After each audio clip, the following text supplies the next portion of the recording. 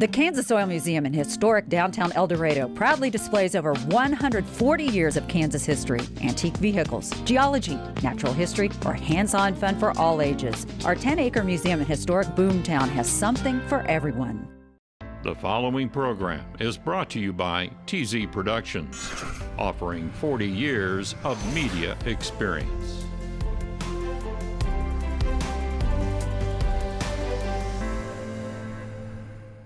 Brought to you by Central Security Group, your experts in home automation, security, and peace of mind. View video on your smartphone and control your home's lights, locks, heating, cooling, and more. Security app compatible with Apple Watch and Amazon Echo. It's time for Positively Kansas. Coming up. Oh, I'm so excited. They have more fun in the crowd than they do on the field, I think. We enjoy all of the children and their talents. A championship season is in the books for these amazing young athletes. You'll see why everything is a thrill both on the field and in the bleachers. Also, it's my pretty girl, my pretty little girl. She's 14 years old. Isn't she cute? A refugee camp for abandoned animals. It's actually more like a spa. They're treated with a lot of love and care by this woman who is realizing her dream. Wait until you find out how she came up with the money to open this animal ranch in Hayesville. Plus, this is a museum. This is Wichita. It needs to be taken care of. So I'm doing it. Wichita's famous founders are getting an upgrade. Their dilapidated gravestones are getting major repairs as this woman follows through to do exactly what she said she would do. I'm Sierra Scott. Those are just some of the stories coming your way. Positively Kansas starts right now.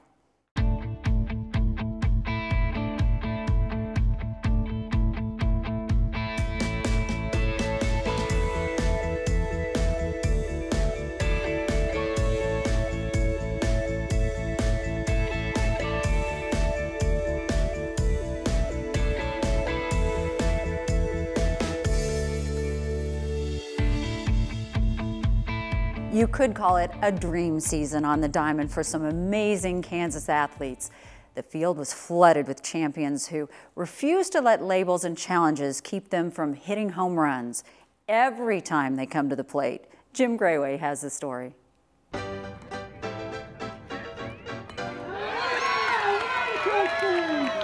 It's everything to these kids. It's everything to these kids and it's everything to these parents.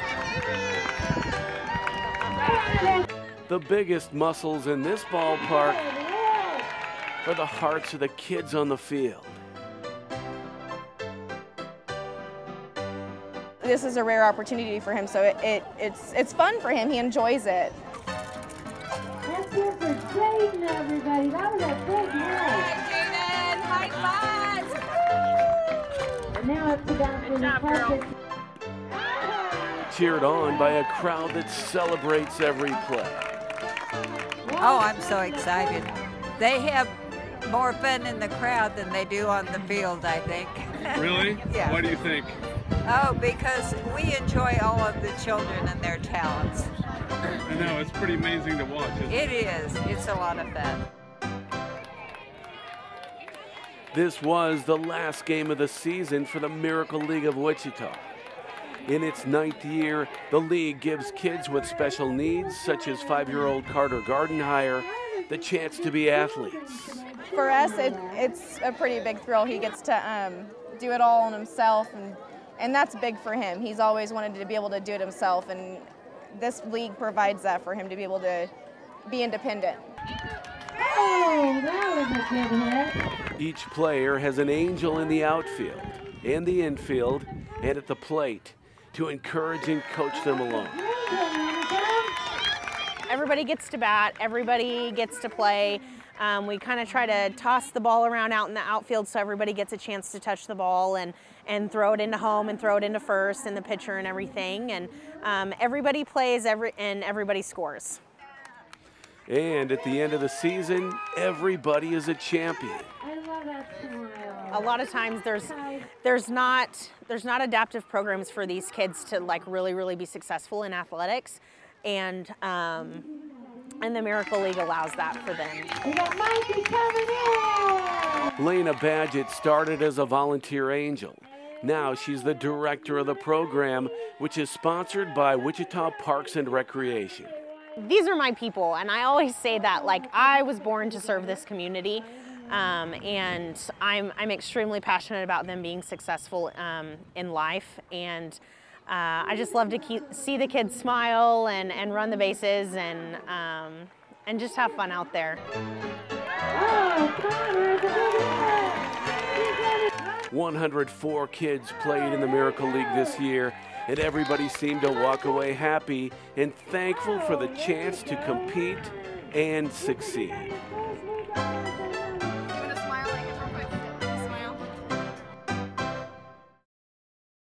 There's also a summer bowling league for these kids, and Lena Badgett hopes to soon start a sports program for adults with additional needs. So stay tuned for that. Now to a Kansas woman with a soft spot for kids and animals. Donna Penley of rural Hayesville has created a sanctuary for neglected animals. It's my pretty girl, my pretty little girl. So she helps the animals, but she also works to create experiences for children to play with and learn about the animals. Well, I'd always had a dream of having a larger piece of land where I could have animals and I could teach kids. You know, the kids are losing all the basic primal knowledge about animals. And also I wanted to give horsemanship lessons. At one point, that dream of owning a ranch like this seemed impossible. Her home was hit by a tornado in 1999, and she was starting to lose her eyesight. However, this retired court bailiff's fortunes turned around when she landed a spot on Wheel of Fortune. It was a thrill, sure was. I hit the $3,500 slot on the wheel, and I thought I knew the answer. And so I called for a P, and there were 4 Ps, and it was peanuts, popcorn, and pretzels. By the time it was all said and done, Penley had won more than $27,000. That gave her enough for a down payment on this house just west of Hayesville, which she aptly named Wheel of Fortune Ranch. Oh, I love it. Look around you. This is a peaceful place. With the help of volunteers, the 79-year-old Penley cares for dogs, horses, well, just about any domestic animal in need of a good home. There's so much abuse, and if we don't teach these kids to respect life and respect the animals, you know, we're losing our connection with animals and with nature. Meanwhile, Penley raises and sells chickens and other fowl to help pay the bills. Anybody can visit the ranch, pet the animals, and learn about them, but you're asked to call first and pay a $3 donation when you arrive. Penley is currently working to establish the ranch as a nonprofit organization. If you'd like to learn more about the Wheel of Fortune Ranch, you'll find a link on the Positively Kansas page at kpts.org. Here's another Kansas woman who's taken the bull by the horns to make a difference in her community.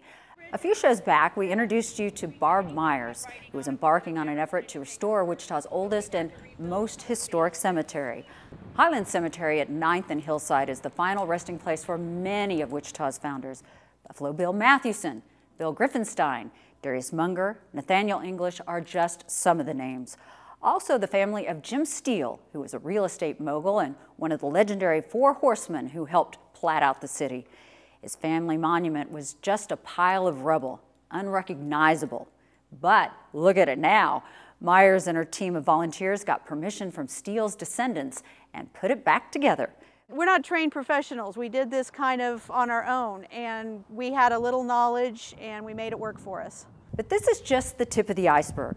Myers and her group called Friends of the Wichita Pioneers has permission from the city and so far 136 families to restore broken and sunken gravestones.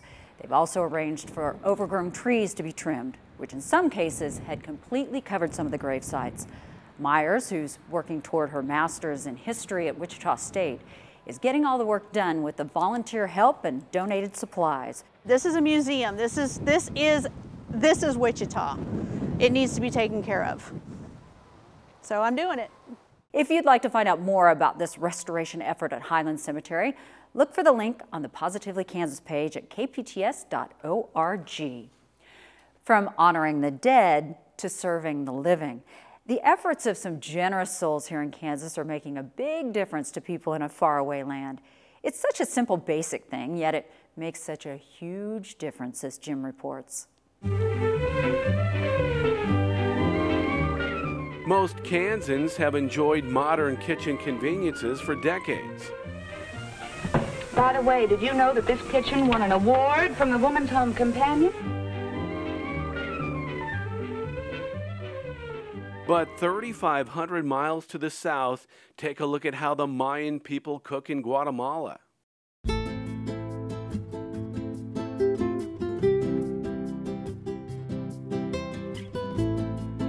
Bonnie Laycock from Wichita's First United Methodist Church was down there on a mission trip and couldn't believe her eyes. Hey, why so sad? Until you kind of go and you see what they've been cooking their meals on, which is just like a campfire on the ground inside their house and no windows. And so the smoke is horrendous, and we learned that lung disease is the #1 killer of women in Guatemala because of that. The women wear long skirts, and the children play wherever their mothers are, and so the skirts catch on fire, the children fall in the fires. We met a little boy, took some pictures of him. He raised up his shirt, and his whole side of his body had been burned when he fell in a cooking fire.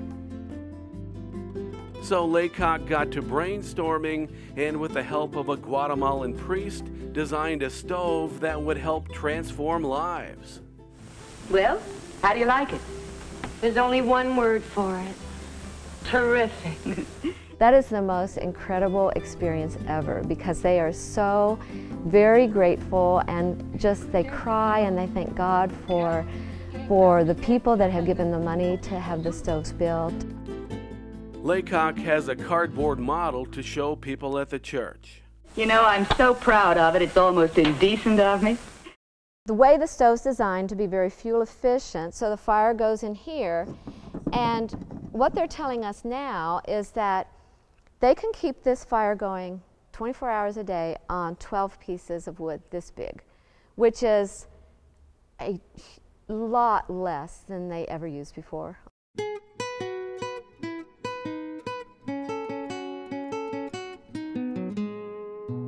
Most of the villagers cannot afford electricity, so they have to cook with wood, and each stove costs $120 to build.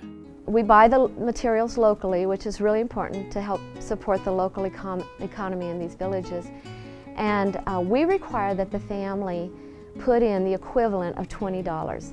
And to us that is extremely important, because even with programs we do here in Wichita, we find it's better if the programs that help the poor, that they put in something, whatever they can afford, even if it's a little tiny bit, that gives them ownership, and they appreciate it so much more than if we just hand it to them and say, here, we're doing this for you.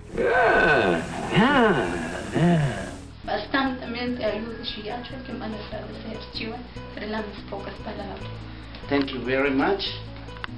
My children are healthy right now because your help, and this is the first time that I received something from Lord by you, and I want to say thank you very much. I'm so happy, and my heart is that happy that I want to cry, he says. Guatemalan Miguel Tizul says he lived like this as a child. Now he's a businessman who helps the Wichita group connect with needy families. I say they come from a town, it's called Kansas, and they say, how is Kansas? Where is Kansas? And the team, when they come to build the stoves for the family, it makes me a rich person by seeing my people with a different way of life. It's just incredible change in their life. Nothing to it. With this kitchen, it's a breeze. Christ was the example for us, that he reached out and helped people.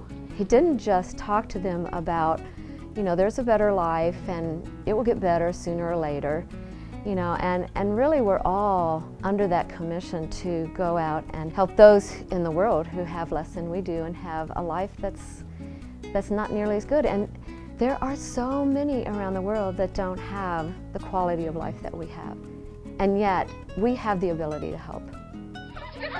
Laycock says there's not enough money to build a stove for every family that needs one. She says other churches from across the U.S. are now joining the project that started with a group from Wichita who set out to make a big difference in the lives of families who celebrate something so simple as having a safe way to cook a meal. For Positively Kansas, I'm Jim Grayway.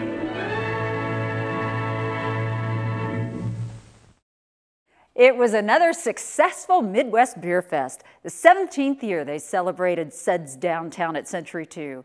This year's Brouhaha beer was the biggest yet and completely different than the first fest in 2000, thanks to a change in trends and a change in the law that put on tap a new opportunity for local small businesses. Justin Kramer explains.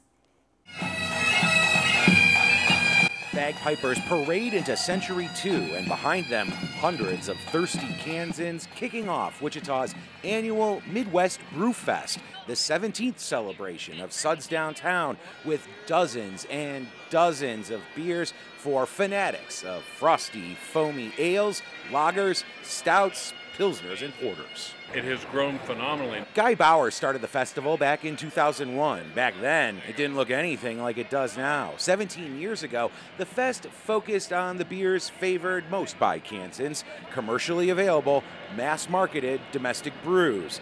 But now, local small breweries dominate the show. Until a couple of years ago, it was just breweries from around the country. You know, it was mostly Colorado breweries and California breweries, and then in the past 2 years it's become a lot more focused on craft beer. You know, they used to have Bud Light and stuff here. You don't find Bud Light here anymore, no offense to Bud Light. It has its time and place, but now there's a whole section of Kansas craft breweries. This happened in 17 years when it comes to craft beer. It's phenomenal, especially the growth in Kansas. I think we have 13 local breweries here today at this beer fest. The Hopping Gnome Brewery, now open on Douglas by the Donut Hole, was the new kid in town at last year's fest. It's been really good. It's been better than we expected.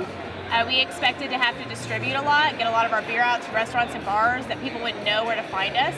And we were surprised when we first opened that we just had a full tap room all the time, every weekend. While being brand new last year, the majority of the Kansas brewers at the fest this year have opened since Hopping Gnome set up shop, with at least 9 breweries opening locally in the last 12 months. I think distribution may get tricky if there's too many of us trying to all be, fight for shelf space. But I think in terms of tap rooms and restaurants and bars, it's so popular. Craft beer just keeps getting more popular that there's room to add more. One of this year's winners, Aeroplanes Brewing, just got on the scene 7 months ago. A hobby turned second career for owner Lance Miner. He sees a long-term future for small breweries in Kansas. Your average beer drinker isn't comfortable or isn't satisfied with the basic lagers that they've been drinking, so they're looking for more diversity and variety in what they're drinking, and in doing so they're becoming more educated.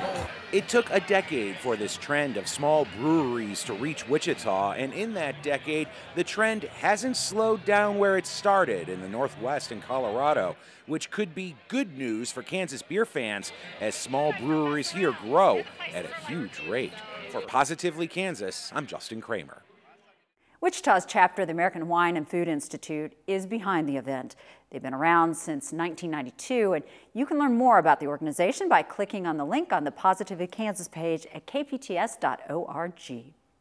Wichita also has one of the Midwest's most vibrant art scenes, and right in the thick of it is Will and Kathy Fathy. This dynamic duo of the aesthetic realm found each other after beginning their lives in very different circumstances. Kathy is a Kansan born and bred, while Will came here from Iran. He fled in 1980 after the Iranian Revolution and came to Wichita where he had family. That's when these two found each other, and they've been making beautiful art together ever since.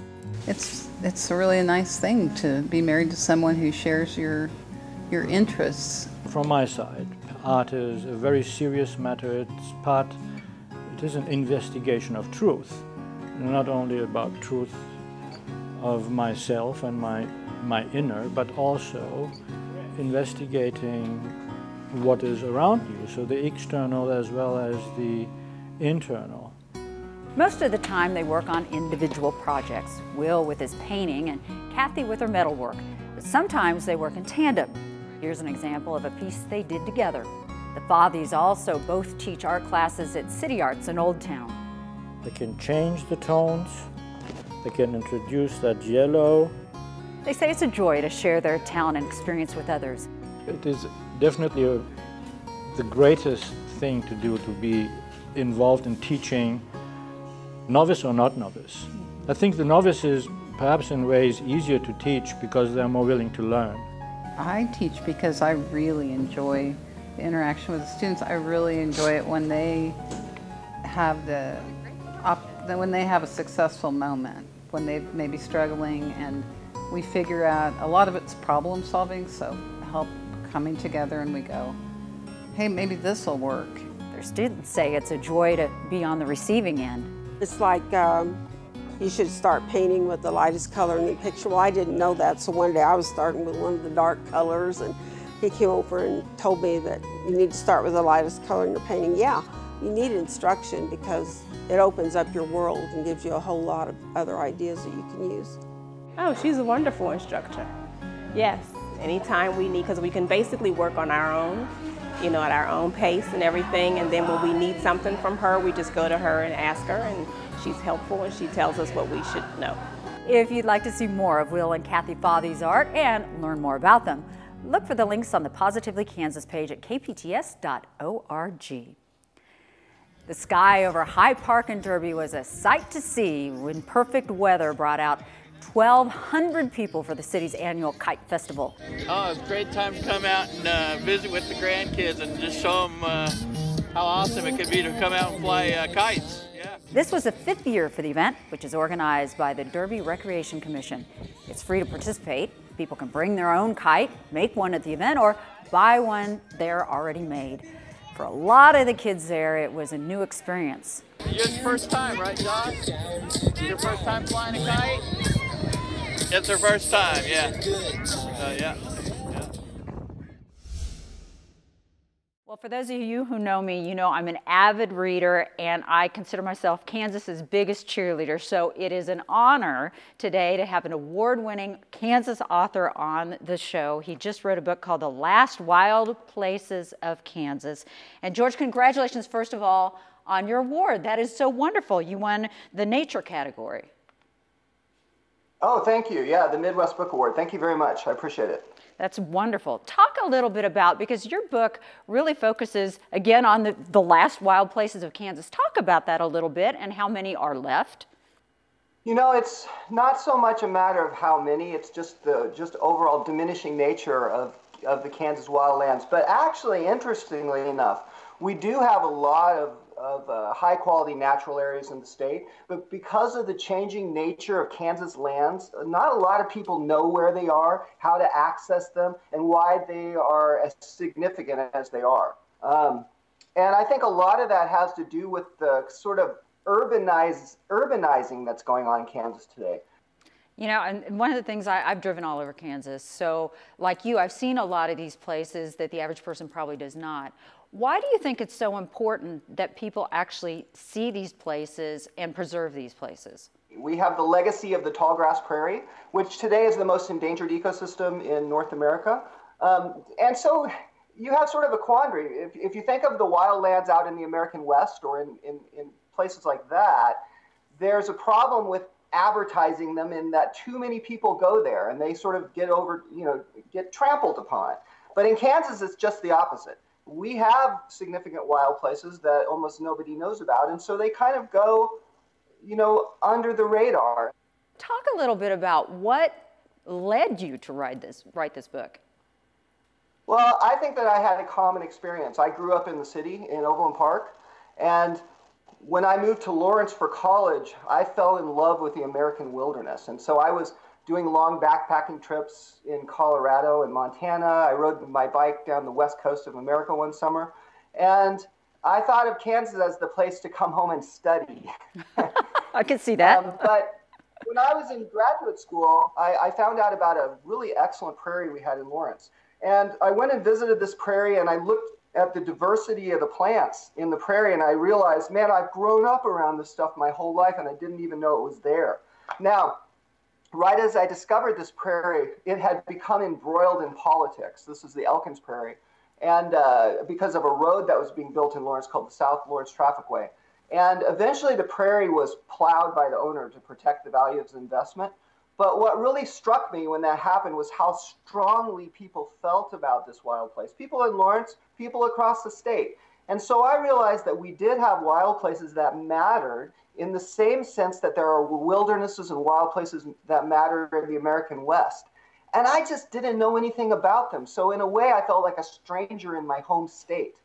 So, you know, that wasn't acceptable to me. So I decided I wanted to learn everything I could about our, you know, rapidly disappearing prairies, wetlands, and old growth forests.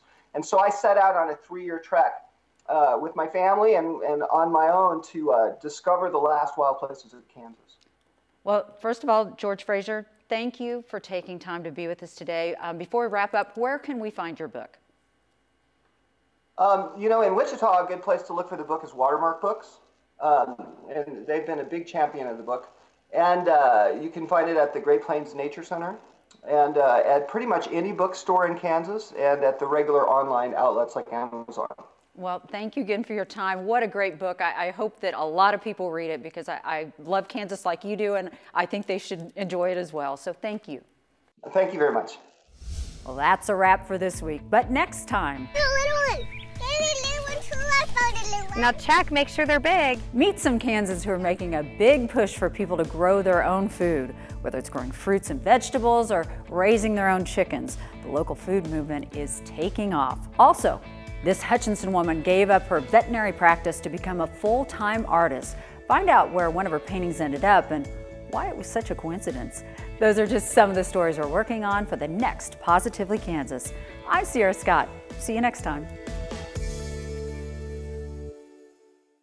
Brought to you by Central Security Group, your experts in home automation, security, and peace of mind. View video on your smartphone and control your home's lights, locks, heating, cooling, and more. Security app compatible with Apple Watch and Amazon Echo.